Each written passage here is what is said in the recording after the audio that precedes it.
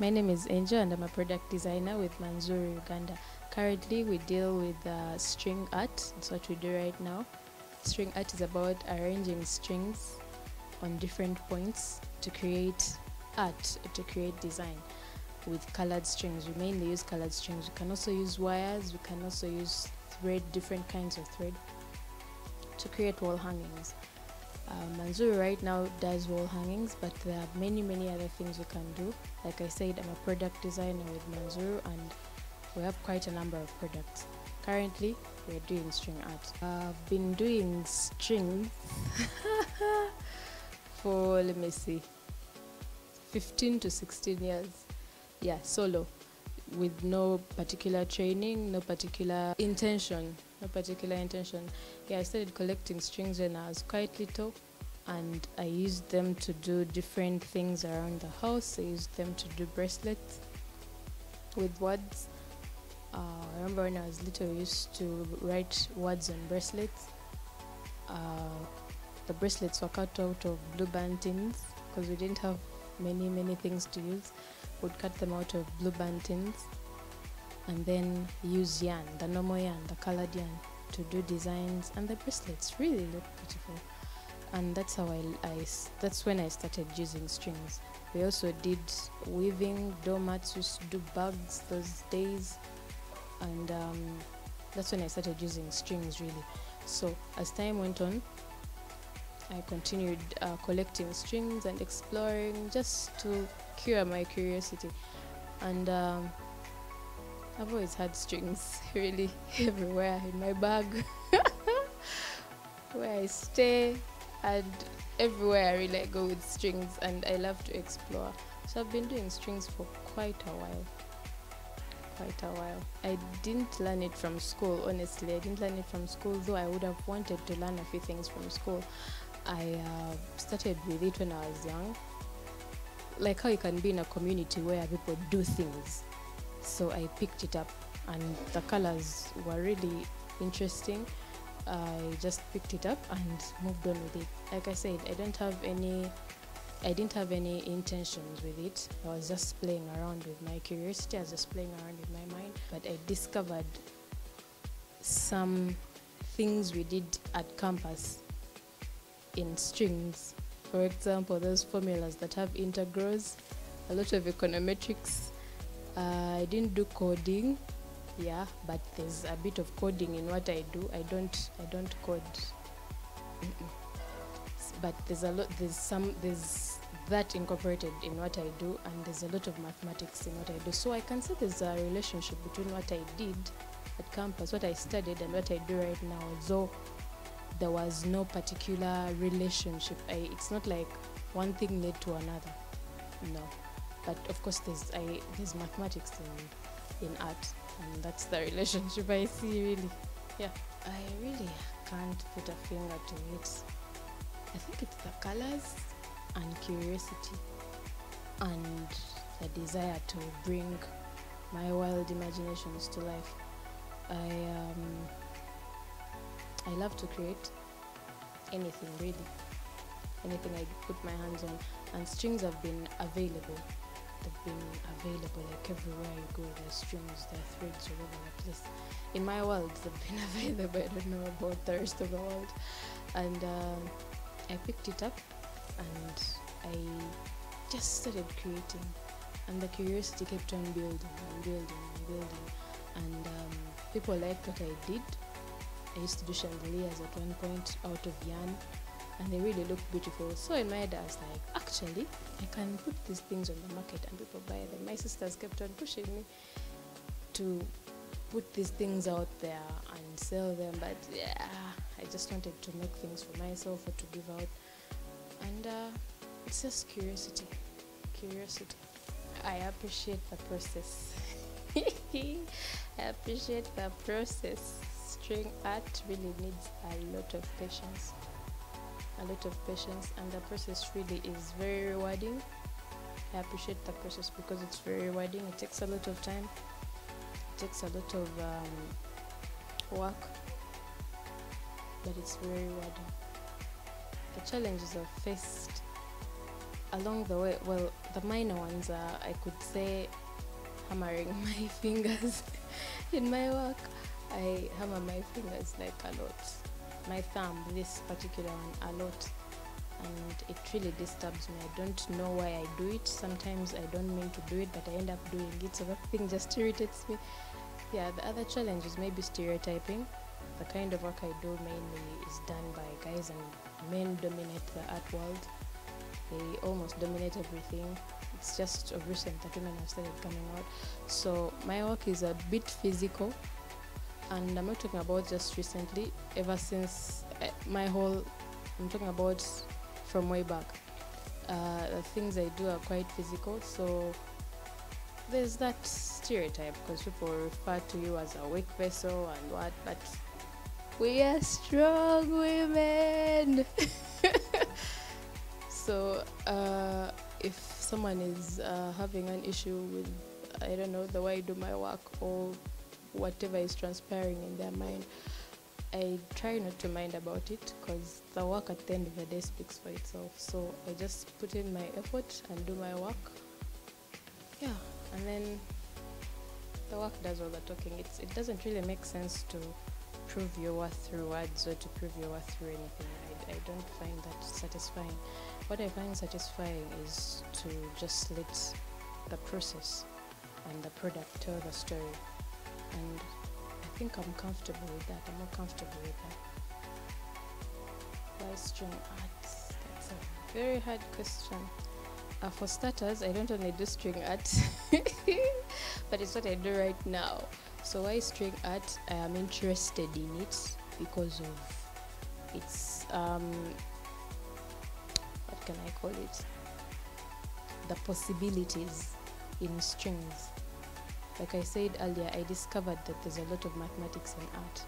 So if you can have a geometric pattern pulled off in string, I feel like that's an area of interest.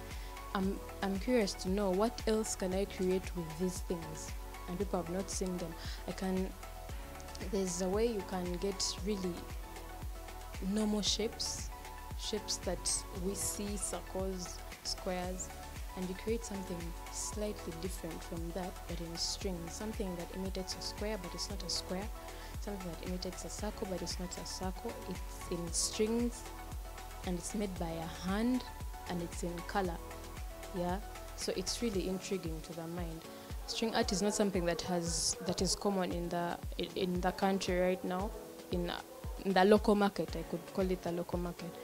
There are people that do string art. A lot of people do string art, but it's not something that we usually see.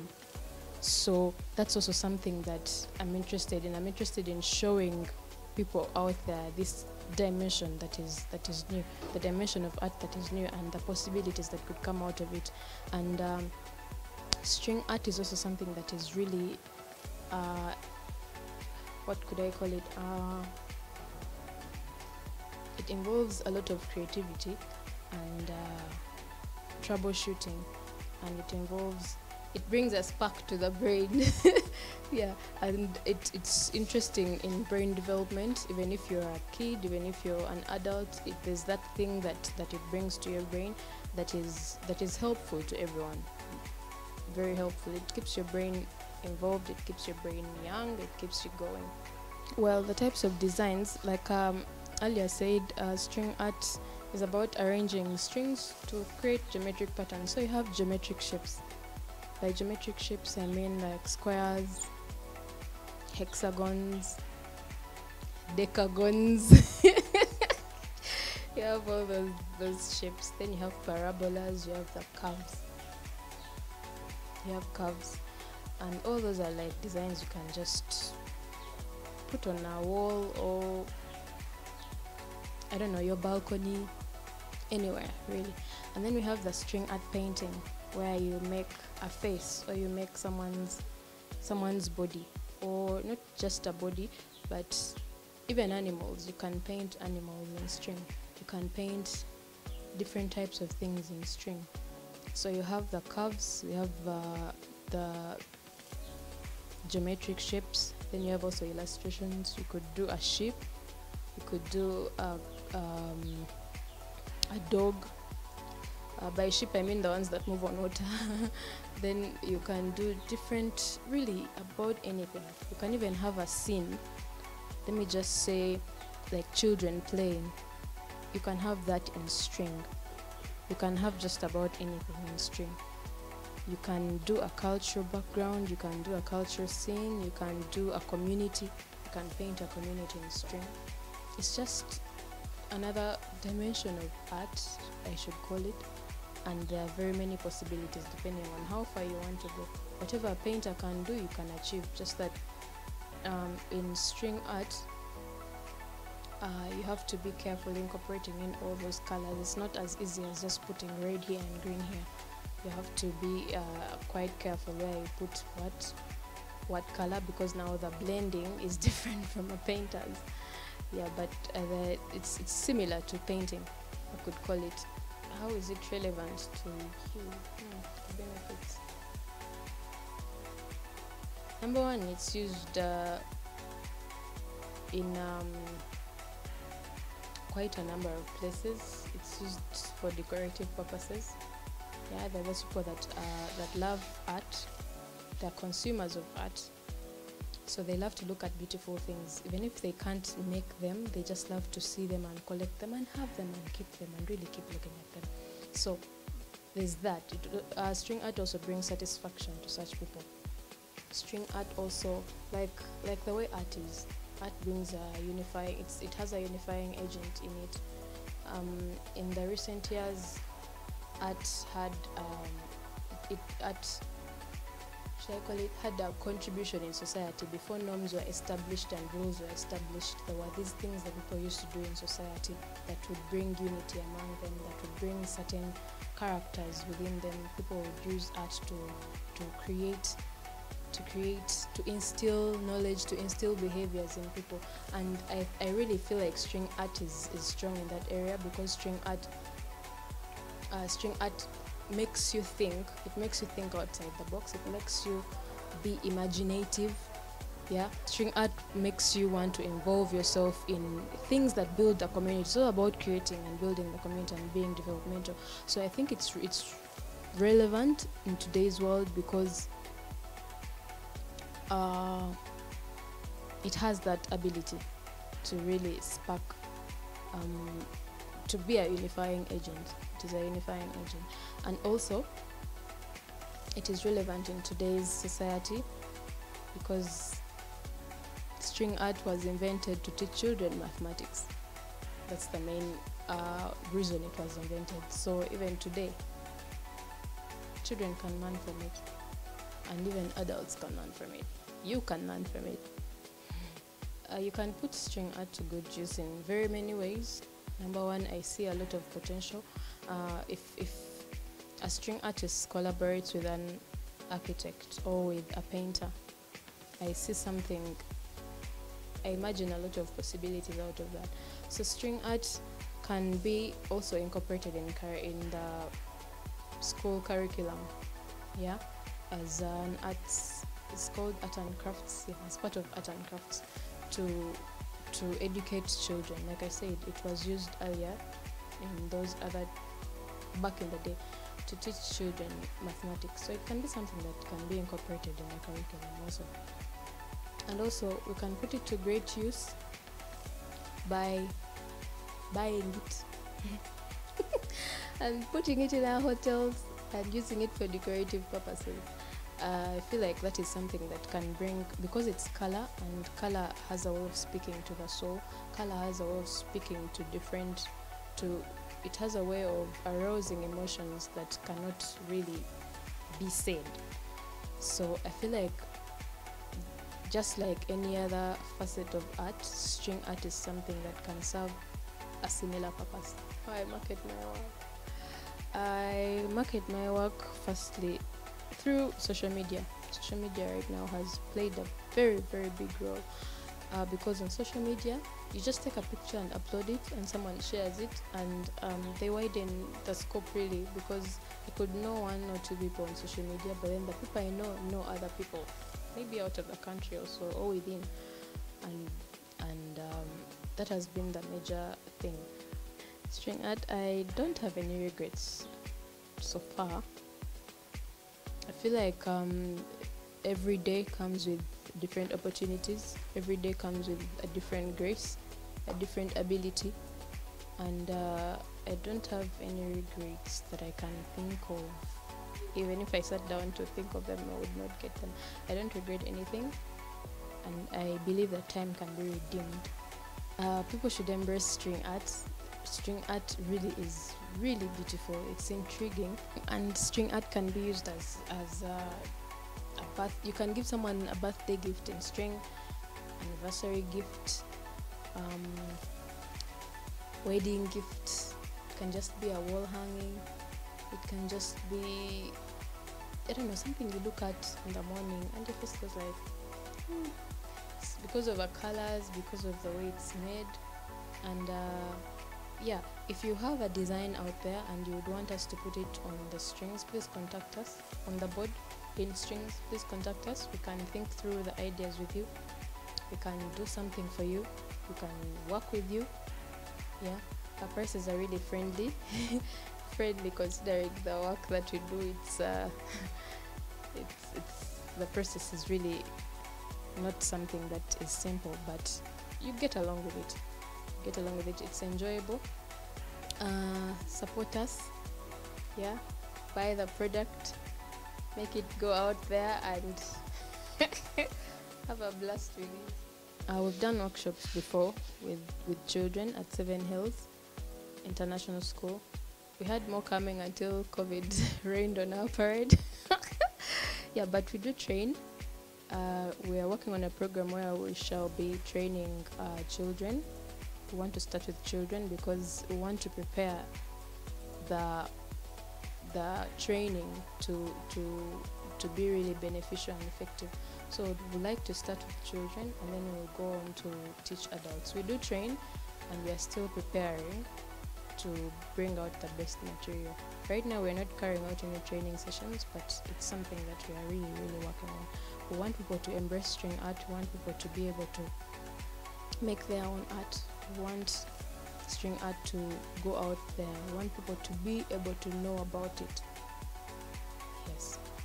About Manzuru, Uganda. Manzuru, Uganda.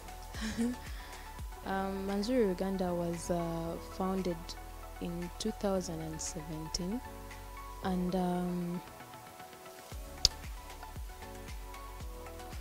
the ideas were founded really at a very young age, but Manzuru, Uganda was founded in 2017, and we're doing bottle art by then, still using strings. Like I said earlier, Manzuru does quite a number of things. We design products that you've seen before. We use materials that you've seen before and we make something that blows your mind. So we do different kinds of things, just that we do string art right now, and it's what we are majoring in. Our main aim is to make sure string art goes out there. We want to teach as many people as we can about string art. The goal is to really fight stereotypes and unemployment, and to really, I would want to inspire someone out there, people that have had bad stories about art. People tell others, do you think you're worth anything? Well, do you think your art is going to take you anywhere? I've had those stories, but I want to inspire someone out there that has their passion, yeah, to continue with what they're doing through Manzuru, and that is one of the things that we want to see. And we're currently a team of 4 people. Yeah, and we're currently a team of 4 people, and we're in Sasi. We are located in Sasi. Our number is +256 787 430 219. You can contact us through WhatsApp, or you can call us. Check out our Facebook, Instagram and Twitter handles, and be sure to share our work and work with us. Yeah, and embrace string art. Use just about anything. Oh, the ones I use right now. Well, if it's a wall, I can get a nail and drill it through the wall and use the wall as my background. But currently what I do, I use wood. Wood is easy to carry around. It is easy to transport. It is also durable. Yeah, even the wood I use is durable. There's a reason I use the wood I use. I use nails. I use thread, stroke strings, and yeah, they're colored. They're colored. And then I use a hammer. Mainly it's just strings, wood, and nails. Yeah, and then I have a mathematical set. Yeah, those blah blah blah. So the main things are those three: wood, nails, strings. Currently there's no group particularly that I'm part of that does string art in Uganda. I'm looking forward to that.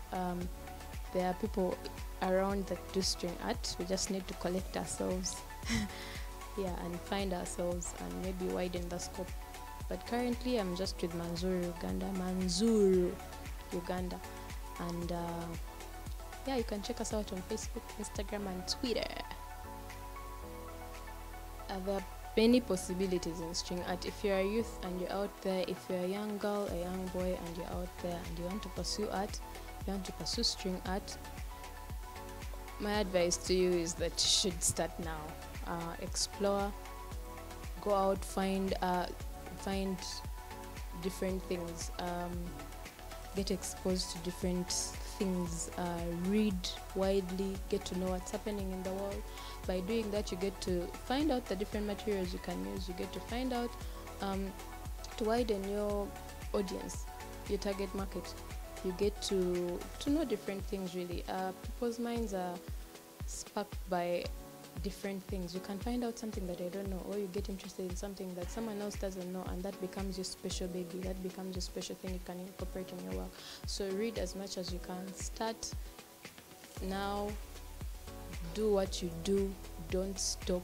And when you start, don't ever stop. Keep going, and really do what your heart tells you and your passion. Follow your passion because it is more satisfying. I find it satisfying, and I know you will. My favorite song. Are you recording? My favorite song. Where are you? I know only 2 lines.